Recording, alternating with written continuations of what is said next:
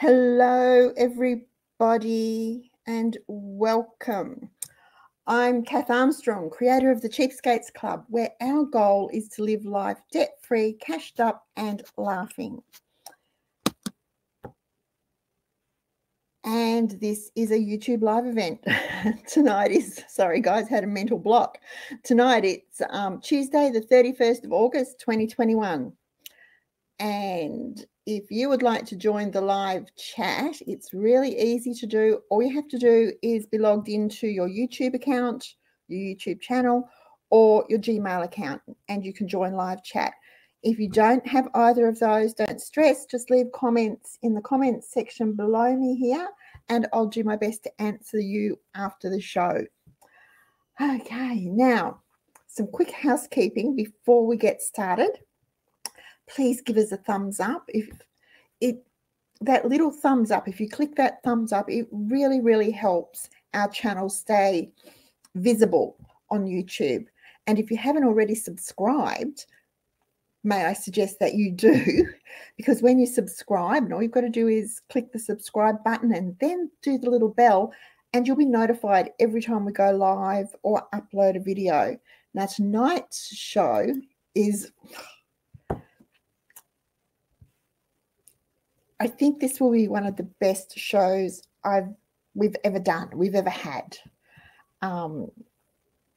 because I want to talk to you about the best event. I'm so excited I can't get the words out. The best investment you'll ever make, ever in your life. Now, does anyone know what it is? Can anyone tell me what they think that might be? If you've known me a while, you probably do already know what I'm about to say. But let's see. Who knows what it is?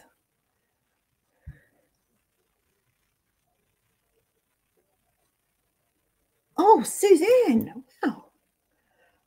Woohoo. Wow. I hadn't even noticed. Thank you. Okay, well, next week we'll have to have some sort of prize, won't we? That's really good. And Suzanne's got a pantry. Joy, membership. Well, you know, that could be the second best investment, Joy.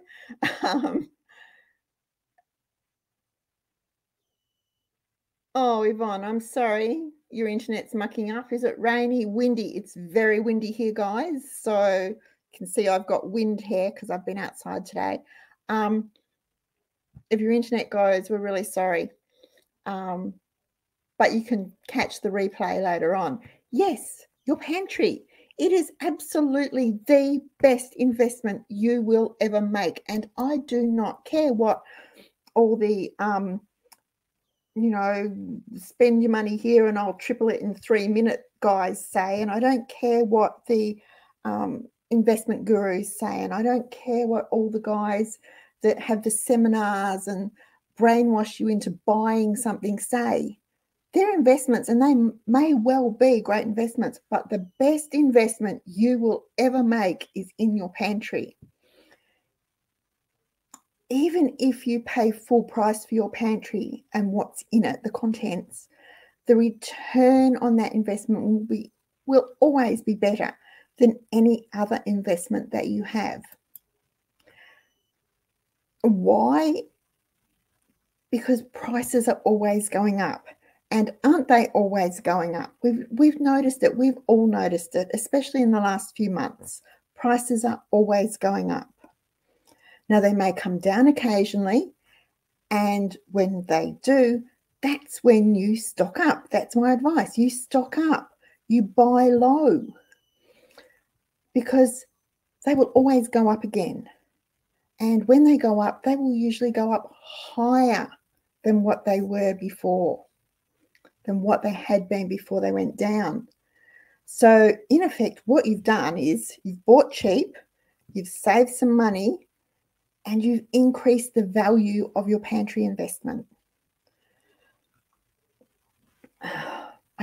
Look, I can't stress enough how important a stocked pantry is for everyone, be you young and just starting out like Hannah is, or a young couple that's just moved out of home, just got married, whatever.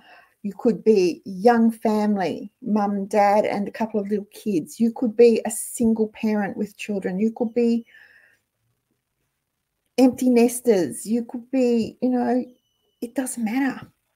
Your pantry, whatever stage of life you are in, your pantry will be your best investment, and it will always be your best investment. Think of it this way. If you fill your pantry with half-price groceries, you've doubled the value of your investment. And you know what? There is absolutely no other legal risk-free way for you to double your investment that doesn't take a risk, and that doesn't take years and years for that to happen. But if I buy tea bags on half price this week, I've doubled the value of them, but bought low and doubled the value of my pantry, of that item in my pantry. Tax-free, risk-free, because I know that I will always use tea bags. So keep your pantry full. Stockpile. Build it up. Use it, but then replace what you use. Now, I've noticed shortages happening in different things, odd things here and there. Whole brands just disappearing. Shrinking choices. Have you ever walked down an aisle in the supermarket? What's a good aisle? Okay. Fruit juice. If you walk down the fruit juice aisle, 10 years ago, it would have been one whole side of a whole aisle full of different fruit juices in bottles, in cans, the poppers, the Tetra Packs, whatever. It shrunk. It has shrunk now. At my local Coles that I go to the most, it's one bay, and that's all the fruit juices in one bay on one side of one aisle in the supermarket. Shrinking choices. Keep your pantry stocked, because those choices could disappear. Then you've got things like the incredible shrinking products, where the price on the shelf stays the same, but the actual size of the product shrinks. So unless you're really, really, really, really paying attention, you don't notice it. But that is actually a price increase. Now, it's been called shrinkflation, and I think that's pretty catchy, and it's certainly memorable because I remembered it. But it is happening all the time. That affects our pantry, and that affects the investment in our pantry, the value of our investment. Now, a prime example of this is Morning Fresh dishwashing concentrate in the little bottles. Now, about 7 years ago, it was a 450 ml bottle. Then it went down to 425 mils. Then it went down to 400 mils. And now it is 350 mils. Now, if you look at the bottle on the shelf, it looks the same size. It appears to be exactly the same as it was when it was a 450 ml bottle. But the contents have shrunk. Now, if you stocked up when it was on sale and bought the bigger bottles on sale, you have another great return on your investment.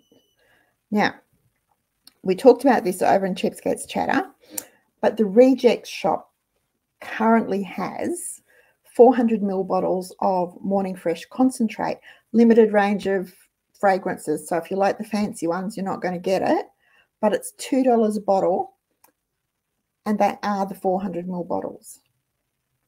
That was a really good find. Hannah, I think she's got enough to last her 10 years. She stocked up before she moved out. I added some more to my kitchen pantry so that I wouldn't have to worry about it. I like morning fresh, which is why I thought of it. But it added to the value of our pantry, and we still bought it for less. We bought low, added to the value of our pantry. Now, another way of keeping the pantry stocked that boosts your return on your investment is, it's a no-brainer, but it's stop buying takeaway or going out to eat. Now, we all know that eating out or takeaway, home delivery, whatever, costs a lot more than cooking a meal at home. Now, cooking a normal meal at home, not one of those fancy schmancy TV show meals, but a normal meal at home. Because you just, you're not paying that much for your groceries. So you'll be saving. I've lost my train of thought. We're not paying so much for your groceries. And the return on your grocery investment, again, is more than you'll get for any stock or bond that you could possibly buy. And there's minimal risk. You keep your pantry full, there's minimal risk. Now, if you are of the opinion that stocking up and keeping the pantry full is a waste of time, that it is hoarding, that it's fear-mongering for no reason, think about this. Just think about it. If you buy a year's worth of pasta for 50 cents a packet when its regular price is $1 a packet, it's going to cost you $26 for a year. And that's, I'm suggesting you use a packet a week. You've not spent 50%, you've saved 50% of the cost, and you've doubled the value of your investment. You invested $26 and the value is $52.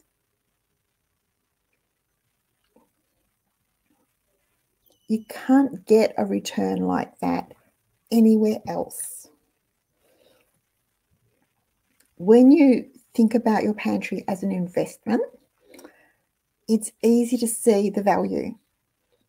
If you have someone in your home, in your life, who thinks that stocking the pantry, you should have a tinfoil hat on, and you're a bit out there or a bit weird or a bit hippie la or whatever because you have your pantry stocked, you might just point out to them the investment, what it's worth and what you actually paid for it, especially if you are really good at shopping the sales or even shopping ahead, because you don't necessarily need to shop the sales. You could be like I was and shop just once a year. Now, because I shopped once a year, I often missed out on the half price sales through the year. But what it meant was when I shopped, that was the price I bought at. So I didn't have to shop again for 12 months. The prices will go up and down during that 12 months, but mostly up. I bought at a particular price. I skipped that. I skipped the risk of paying more by buying less and shopping more often. It worked. It worked really, really well until things started to get a bit chaotic. So you don't necessarily have to shop all the time at half price to increase the value of your pantry over, or the worth of your pantry over what you spent. Does that make sense? Now, someone's going to say, but you use it.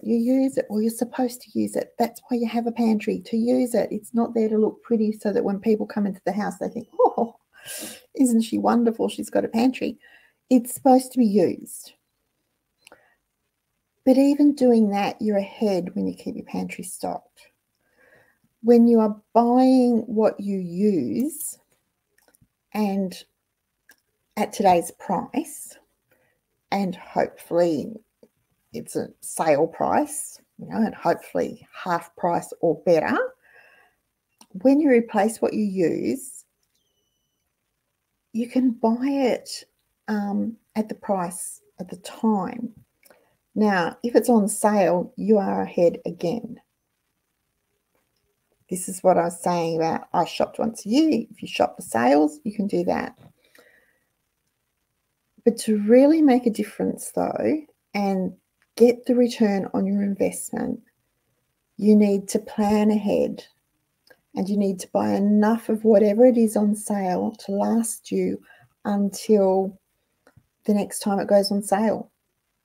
That's where your price book comes in handy, so that you know the high prices, low prices. You can watch the sales cycle. Everything has a sales cycle. When you do that, you never pay retail. You never pay the RRP on your groceries. So your investment is always, always going to be worth more than the cost, what it costs you. So things that are easy to buy ahead to do this with are obviously those things that don't expire, or things you can preserve so that they'll stay fresh. Things like tea, coffee, jam, tinned tomatoes, pasta, beans, dishwashing liquid, shampoo, deodorant, laundry soap, toilet paper. We never ever want to run out of toilet paper. It doesn't go off. It stores well in the shed. I'm not suggesting you need to run out and buy a whole heap either, by the way. Just throw that in there. Toothbrushes. They often come on sale for $1 each. When they're $1 each, if you've got the money, buy as many as you can. They don't go off and you always need them. Now, if you look at your shopping list like this, look at everything on your shopping list like that, then you get to figure out when to buy and what price to buy it at. And your pantry is always full. And when you have a full pantry, you have options, And when you have a full pantry, you have security.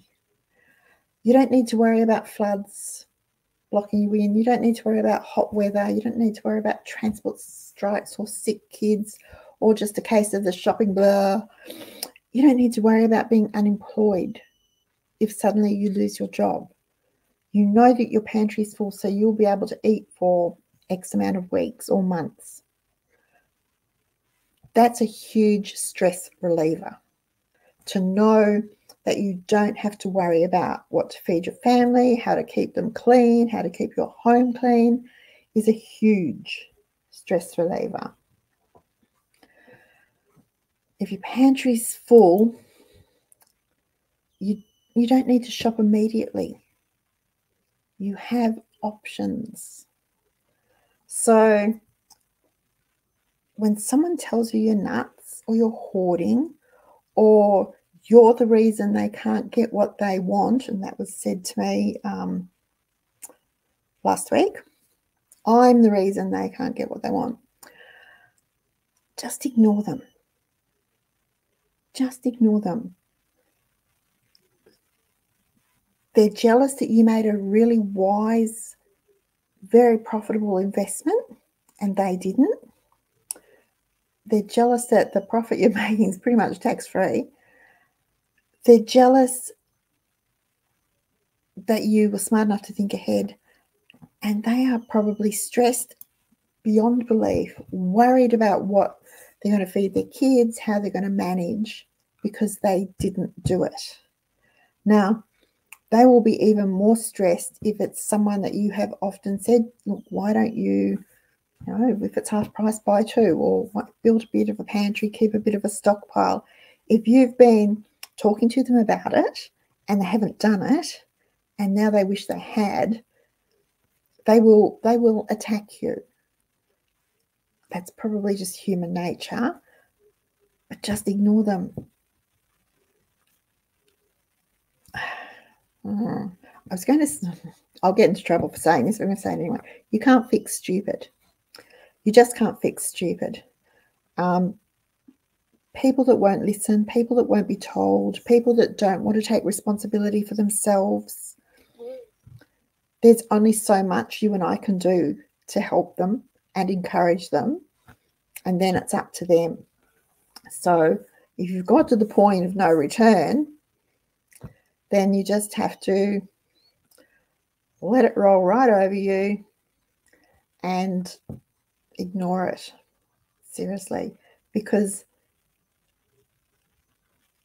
you were smart enough to put the time in, you're smart enough to put the effort in, you're smart enough to put the money in to make a really good investment with a return like no other on this earth that is legal, absolutely legal and tax-free. So your pantry is the best investment you will ever make. I'm just going to have a little drink here. I'm getting a bit dry and hoarse. When your pantry's full, you can do things like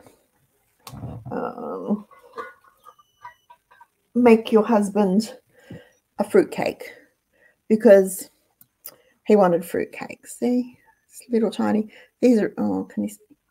Little tiny fruitcake loaves. These are.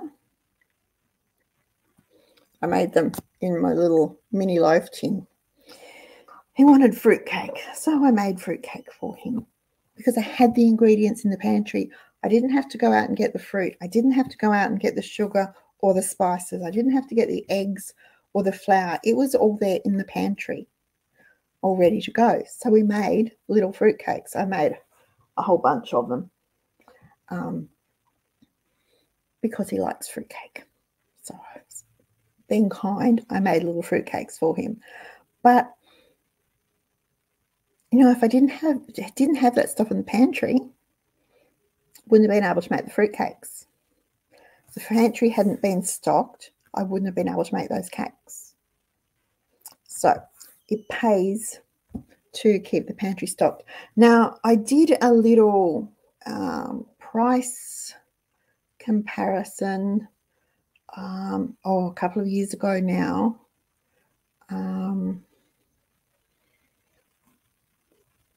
On how much these little mini loaf fruitcakes cost to make, and they cost, I tell you, it's $4.95 for the mixed fruit. Now that's Aldi mixed fruit, guys. I've got a mixed fruit comparison coming out later this week. But that's Aldi mixed fruit. Now it's been $4.95 for the last 3 years. It's still the best value mixed fruit in Australia. It's really nice too. $4.95 for the fruit. Then you've got 2 eggs, 125 grams of butter, 2 cups of flour, and some spices on a squeeze of lemon juice. Well, lemon's off the tree, so it was free. I made half a dozen of the little loaf cakes and 3 dozen cupcake sizes, and this is a muffin paper, which is why it looks small. I didn't have cupcake paper, so I'm using the muffin papers, but I just made the cupcake size, 3 dozen of those out of that one mixture. So it was under $8, whereas one of those little loaf cakes at a cafe is $4.80 on its own. So good return on investment to have the ingredients in the pantry to be able to do that instead of having to buy it. Because I can tell you, if we had to buy it, we would not be able to afford it. We just would not be able to afford to buy it. So now I'm just trying to sorry, I've lost. Where am I? There we go. Thank you. I lost the comment that I was clicking on. Sorry, guys. Now, So your pantry is your best investment, always. It doesn't matter whether it's a single door, 2-shelf cupboard, or it could be a whole room devoted to your groceries. It could be boxes under the bed and a shelf in the linen cupboard and stuff over the benches, whatever. As long as you keep it full of things that you use, and as long as you remember to use them, you can't go wrong. You just cannot go wrong. Now, what started me on this thinking of my pantry as an investment was years and years and years ago, Donald Trump, when he was doing the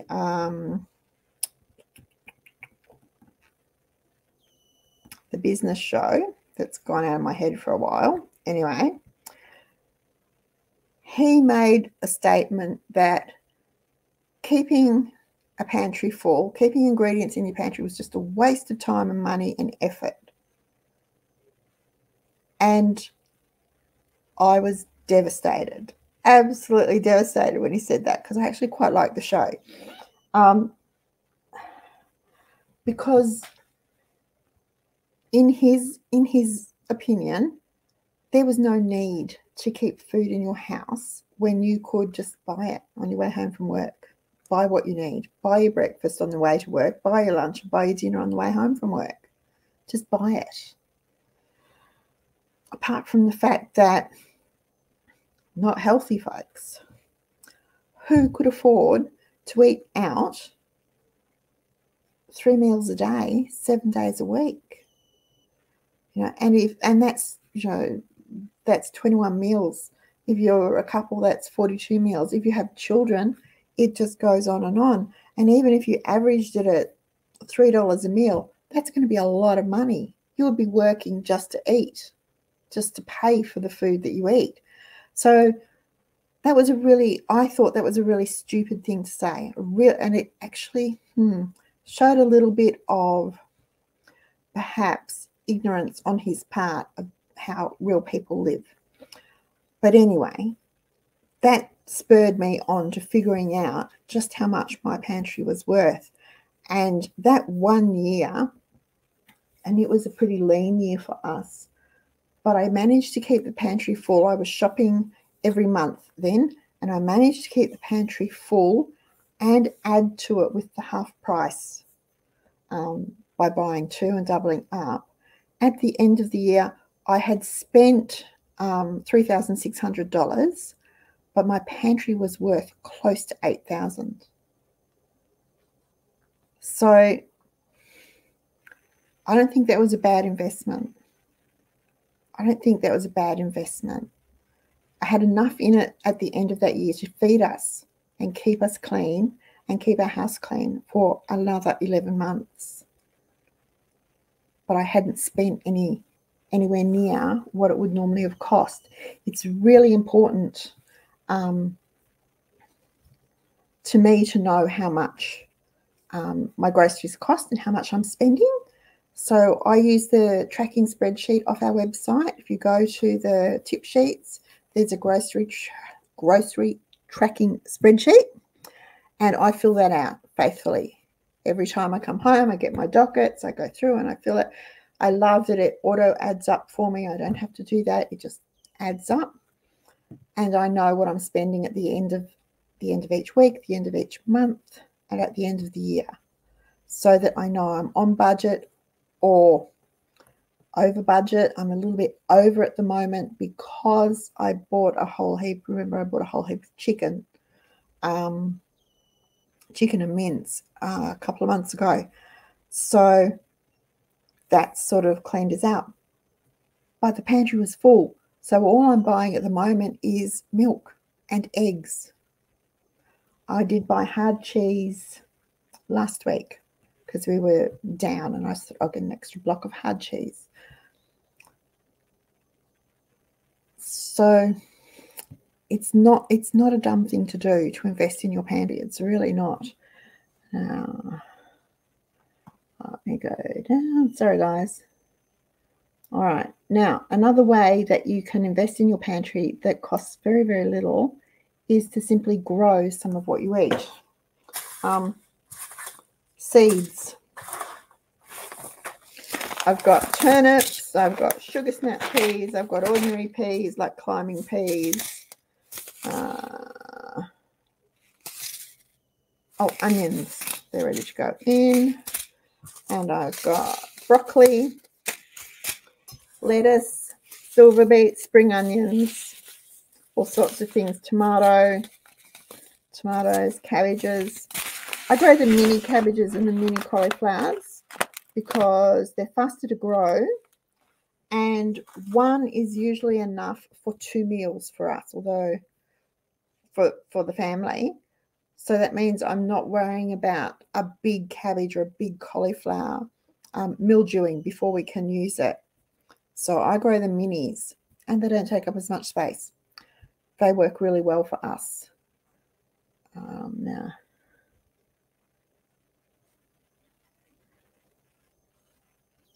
okay. Now, I'll go. Oh, yes, it was Joy's birthday. Happy birthday, Joy. Did you have a nice day? I hope you did. Now, Yvonne. Send me, Yvonne, send me a contact us. Go to the website and click, there's a link under there for the contact us, and I'll get back to you.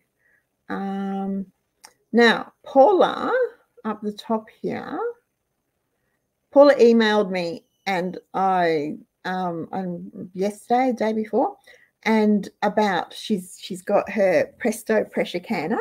Way to go, Paula. And she was asking about jars and lids. I wish I'd been able to be more help, because canning jars and lids are still really hard to get. Some places have some will have jars, some will have lids. Nobody seems to have the bigger jars. You can get plenty of the small jam and jelly jars, but they're a bit impractical when you're canning for a family, and you really don't want to waste the lids on those if you can get the lids. Now, I got some lids at Spotlight a couple of months ago. They were expensive. They were $14, $15 for 12. They're very expensive, but then that's comparable with what Ball and Fowlers and Weck all are at the moment anyway. But I wasn't very happy with them. I had, out of the batch of 8, I had 4 fail, so that was a 50% failure rate. So I wasn't prepared to go back and buy more at that rate. Those lids will go on jam and pickles that aren't quite so valuable as my chicken and mince and things. Hannah was able to pick me up some quart jars from Big W where she lives, which was really nice. She was able to get me a dozen, so that was really good. But again, they have doubled in price.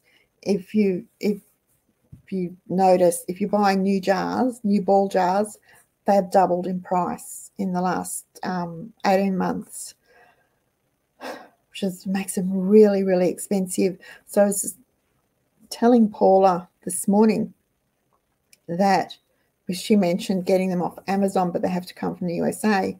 Sometimes, excuse me, guys, I've got the hiccups now. Sometimes it's actually cheaper, even with the conversion rate and shipping, to buy them from the US and get them shipped over than it is to buy them here. It just takes such a long time to get here, and at the moment it's taken even longer. So that was another option. Now, she said she got some. Where did you get them from, Paula? And do you know what size you got? You probably do, because you ordered them, because that would be really handy. I looked at Fowler's Cola today. They have some, but boy, they're expensive. They were nearly $60 for a dozen. That makes a jar $5 each. That's really, really expensive. And I know that we reuse the jars and we reuse them and we reuse them, but that's really expensive. Oh, speaking of that, I've got something to show you. Last batch of mince I did had it all in the canner and let it come down, put it in the canner and it does its thing. And when it came down and it was time to lift them out, I lifted a couple out, and when I picked up this jar, that happened. The bottom dropped right off it. I've never had that happen to me before. The bottom dropped right off. It's almost a clean, it's like it's been cut. So I don't know whether I've knocked it and not noticed that it was perhaps cracked or something. I don't know. So that was a jar of mince that went into the bin, and I was a bit upset, but I saved the jar. But I should be able to save the jar, and I should be able to pop the lid off without actually, because it's not vacuum sealed, I should be able to pop the lid off without actually having to use the bottle opener and reuse it. We'll see. We will see. But I thought I'd show that to you. Kerry does canning, so she might know. All right, now.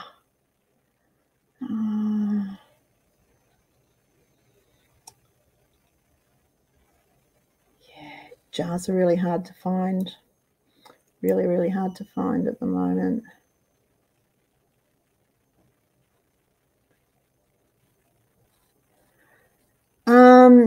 Kerry, okay. I've heard about that, but I can't get the Tatler rings anywhere. I'd have to buy them from US, which seriously doesn't worry me, but I can't get the Tatler rings anywhere here. Do you know, if you know somewhere to get them here, that would be good.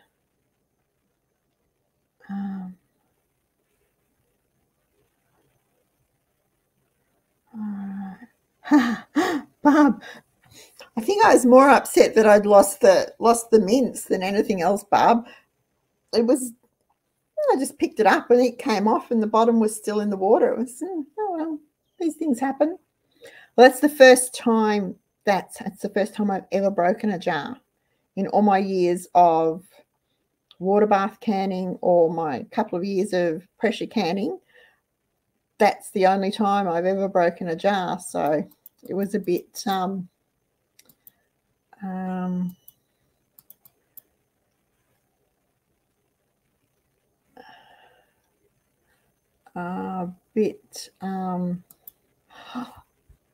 Kerry, I wonder if the Fowler's gaskets or the Weck gaskets would work.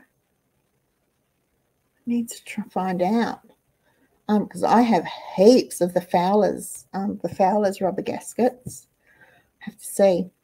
I think the trick is the way it fits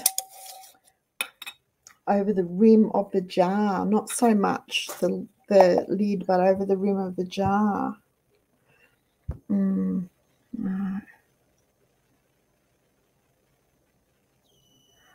Thanks, Paula. I'll have a look.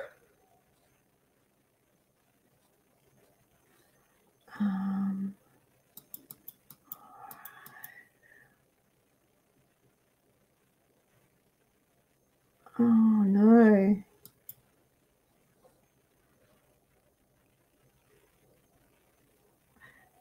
Where are you, Maddie? If you're in Victoria, try the reject shop.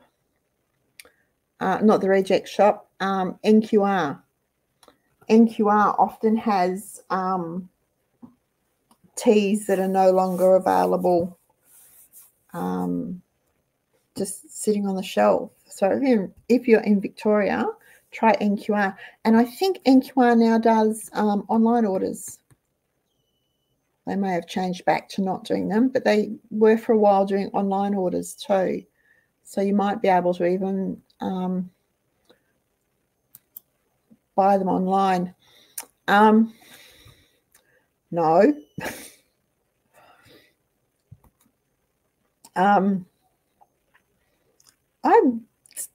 You've seen me cook. Well, my gardening's a bit like my cooking. I go broccoli. Now, the one thing I do prefer to do is direct sow.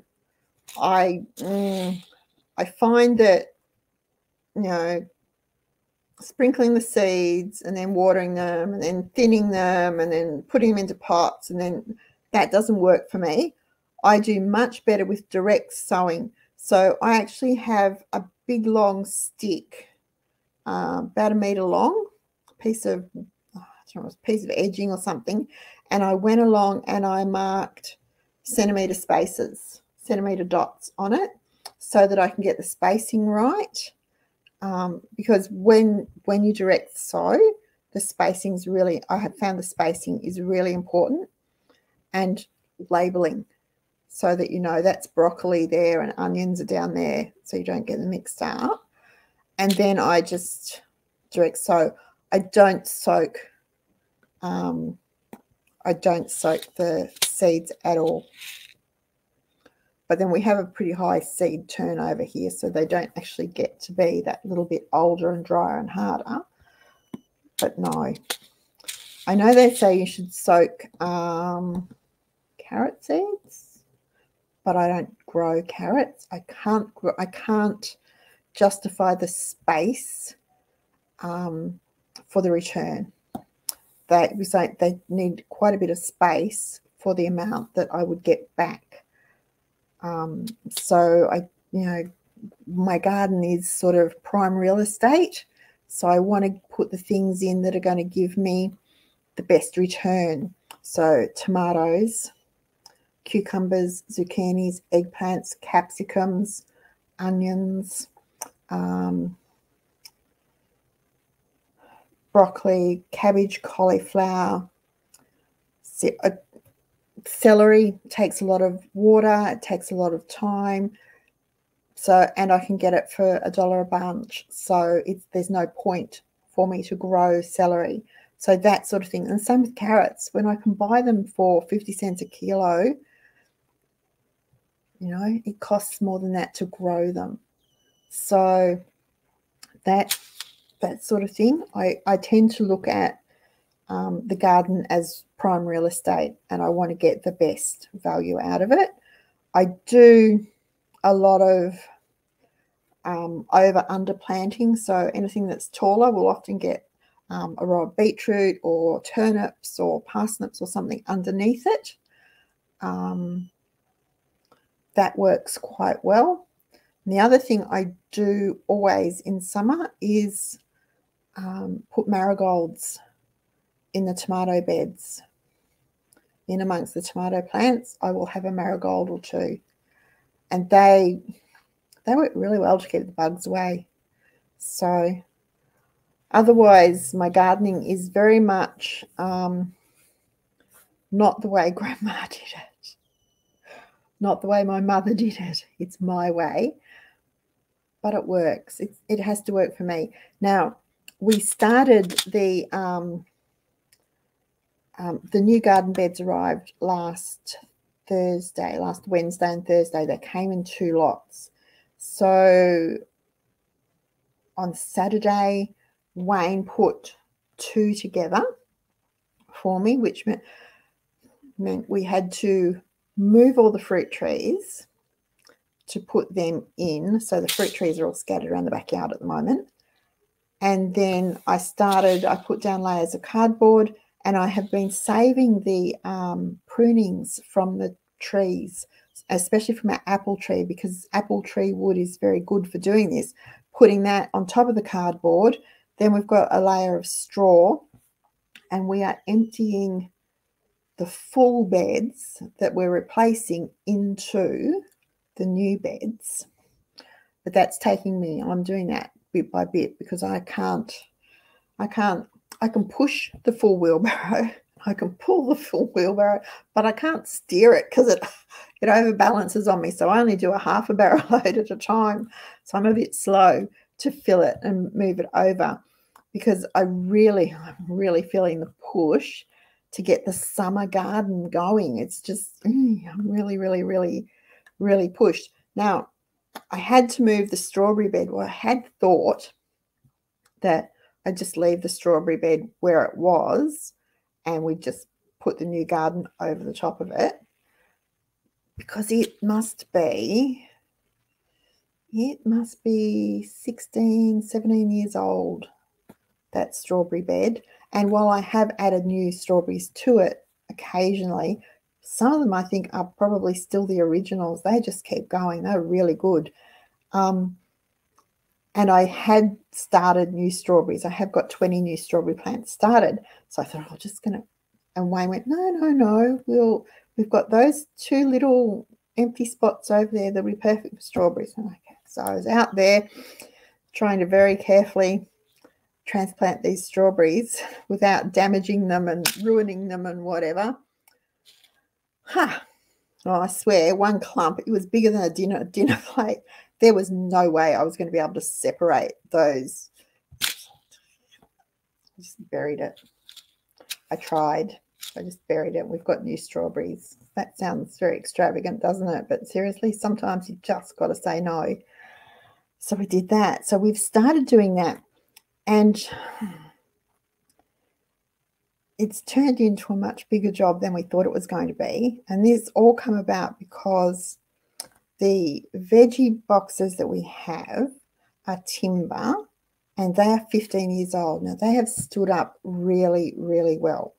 For 15 years, they have had continual crops going through them. Spring, summer, autumn, winter, all year round. They have, they've had something going in them, and I've just topped them up as the straws sunk. They've needed topping up. I've just topped them up. But this winter, one that I had potatoes in actually split. The side split, and it's all sort of blown out. So that was a case of when we get the potatoes out, we're going to have to empty it and try and repair it. And then we were looking at them, and I just think, you know what? They all need some sort of major work done to them. Usually I just give them a coat of oil the start of every summer, and they're right. But they all needed, some needed, the hinges were coming off and whatever. So we decided we'd get new veggie beds. Well, the man that does those doesn't do those anymore, which is a bit of a shame. So we had to go online and order some, which we did. We were able to get them.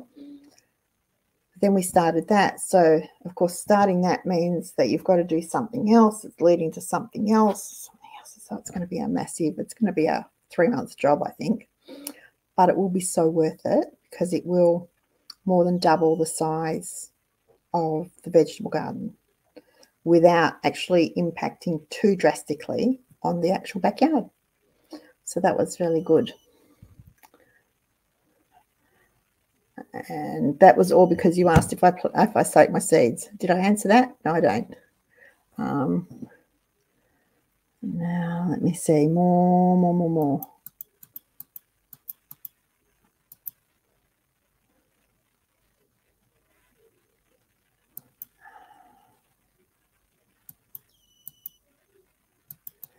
Okay. eBay and Amazon. Oops, where did I go there?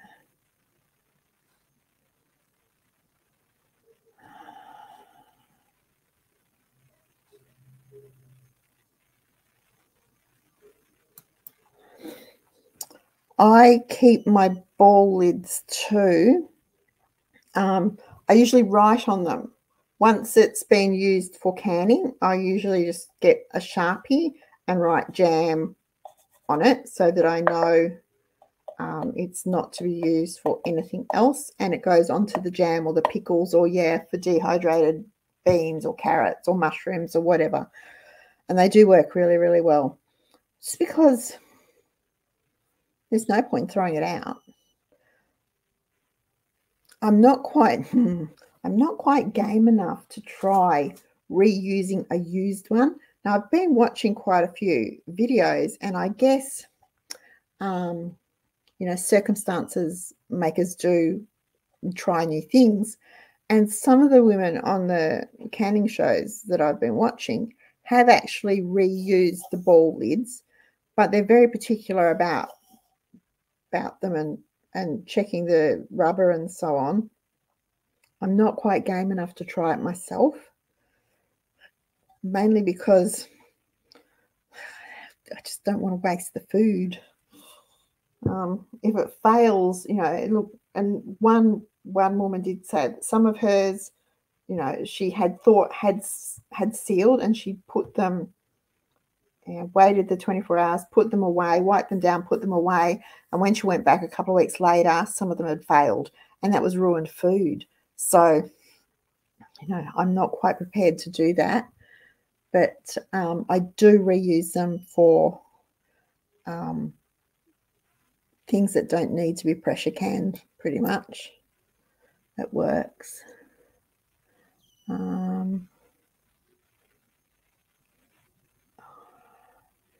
Kerry says, be very careful buying lids made in China. The metal isn't as thick and it will buckle in the canner. And the rubber, whatever they're using for the seal, isn't the same. Now, if they're off Amazon or eBay, you have to be really, really careful, because they just look just like the ball lids. So, yeah, get them from a reputable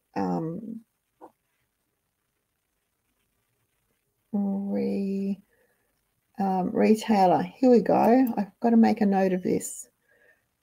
Plastine Glass in Adelaide. Jars. Okay. We shall have a look. Because, funny thing, last year I was desperate for lids. Now I've got lids. I'm out of jars. I've gone through my pasta sauce jars. I've gone through all sorts of things. We'll see.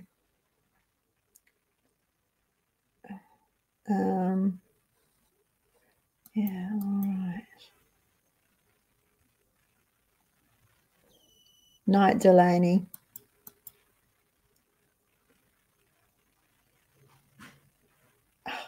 Here we go. Is that your first summer veggie, Joy? Fresh radish from the garden. What sort of radish? I like the French ones. The long French ones are really good. Radishes are good to do the underplanting too. You plant them under something that grows a bit taller so that you're using all your space. Really works now. Okay. Beans to climb up. Corn. No, because I don't grow corn. Corn takes up too much space for, it's one of those things, the real estate's too valuable. It takes up too much space and too much water for the return we get on it here on a suburban block. If I had more room and I could spread it out, I would most definitely grow corn. When I grow, the food I grow to feed us. It's not just I'll grow corn and it will do as 1 or 2 meals. If I'm going to grow corn, I have to get enough to last us 12 months till I can grow it again. Same with the peas, the beans, the lettuces have to last all summer. The tomatoes have to give us enough to do the salads and our sandwiches and make sauce and do sun-dried tomatoes. Yeah. If I'm going to put my time and effort into it, if I'm going to pay for the water, if I'm, investing in the garden, the return has to be worth it. And while it's fun to grow corn, and when the kids were little, we grew it so they could see, the return just isn't there. But I like bush beans. I prefer bush beans to climbing beans. I do better with bush beans than I do climbing beans. I don't know why. I just do. Pumpkins. I want to put pumpkins in this year. It's been a couple of years since we grew pumpkins. last time we went away for a week. When we left home, they were like yay big. When we came home, they'd taken over half the backyard. So you have to watch pumpkins, but we have a trellis that I can grow the pumpkins up. And this year I'm going to try growing the zucchinis and the capsicums up a teepee, so around the teepees, to try and just keep them contained and tamed. That's my plan for this year for the zucchini and the cucumbers. I put the tomatoes in cages simply because they're easier for me to, I don't have to worry about tying them and staking them so much if they're in the cage. That works, that's easier for me. Gardening has to be easy, and it has to be fun, and you have to get something out of it. Yeah.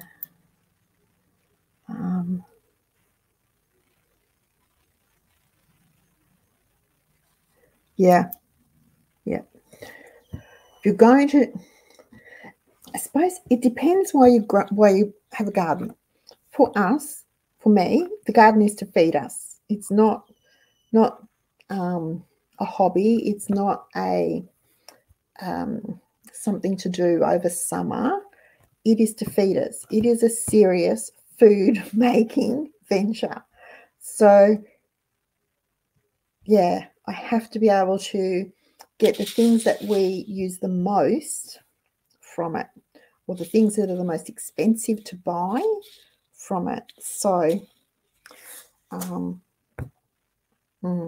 it's really expensive. Now we have 13 at the moment. We have 13 fruit trees, and they're all in pots. Now, someone asked me the other day why they're in pots. They're in pots because most of them are dwarf varieties anyway, so they don't get overly big, but they're in pots so that I can manage them myself. I don't have to, if they're in the ground and they get too big, I can't, I'm past balancing on the ladder to prune the tree or pick the fruit. So they need to be, I put them in pots deliberately, and it also means I can move them as we need to. As we have this last weekend, we moved them all out into one spot, and they'll all get put back around different places. But we've got 4 apple trees, a couple of peach trees, oranges, mandarin, lemon, lime. We have rhubarb, we have strawberries, I have raspberries. I'm looking to extend the raspberry bed this summer if I can. I might try and get some fresh raspberry canes to put in with the ones that we have and see how they go. Get a few more raspberries off them because I love raspberries, and they seem to grow really well in Melbourne. But yeah, no. So yes, if I'm putting the effort into the garden, it has to be worthwhile. It's a lot of work. It's growing food isn't a lazy person's pursuit. It's a lot of work. Now, admittedly, it's spaced out work because you've got all the work you put into getting the beds ready to plant, and then the planting. Once they're planted, you sort of got it easy until it's harvest time. Then once harvesting, you've got to do the preserving. So that gets a bit frantic too. And, I don't know, God had a warped sense of humour when he made everything turn ripe at once, didn't he? Because there's the zucchinis, the cucumbers, the tomatoes, the onions, the capsicums, the cabbages, they're all ripe at once. They're all ready to be harvested at once, and they all need to be used up or preserved. So you sort of go flat chat for a few weeks, but then you've got it reasonably quiet in between times. So yeah, alrighty. Okay, guys, sorry, I've been waffling on a bit here. I didn't mean to. I usually do. But think of your pantry as an investment. When you go to stock it, when you're looking to do your grocery shopping, think of it as investing. if you're not comfortable investing in something, then, if you're not comfortable buying something, then it's not going to be a good investment. So perhaps don't, or only buy a small amount of whatever it is. But think of your pantry as an investment, because you will not get a better investment ever anywhere. And even, they could try and sell you the Harbour Bridge for $500. Won't be as good an investment as your pantry. Trust me. All right. So now, following on from this, next week's show is already in the works. I've already started it, because it's going to be slightly different, just a little bit different, in that I went to get some seasoning mixes out of the cupboard, and the jars were empty. So then I had to get all the herbs. So next week, we're going to make up some seasoning mixes, the little packets that you would normally buy for casseroles or curried sausages or tacos or whatever. The ones that cost an absolute small fortune for about a tablespoon of ingredients. Those. We're going to make up some of those. So you might like to have a pen and paper ready to jot down the ingredients, because I've got heaps to get through, all sorts of different ones, in single quantities, like single serves, and in bulk quantities. Because seriously, if you're gonna get everything out to make up one, you might as well do enough to last a little while. Just makes sense. Alrighty, thank you so much for joining me tonight. I hope I haven't waffled too much. Again, if you liked our show, please give us a thumbs up. And if you know someone who might like the show, or who might benefit from knowing about the Cheapskates Club, please use the share button just down there to send them a link. And have a great week, everyone. Happy cheapskating. And I'll be back next week to show you how to mix up some really, really tasty seasoning mixes. I'll see you then. Bye.